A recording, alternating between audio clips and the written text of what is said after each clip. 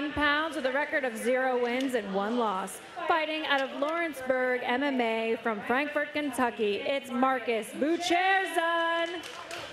And across the cage, weighing 131 pounds with a record of 0 wins and 1 loss. Fighting from Team Hammer out of Loveland, Ohio, it's Steve McKee. All righty, B2 fans, when this fight starts, coming out of the blue corner will be Marcus Bucerzan. In the green and yellow shorts, coming out of the red corner, Steve McKee in the Nike Pro Combat black shorts. Don't blink. Don't blink.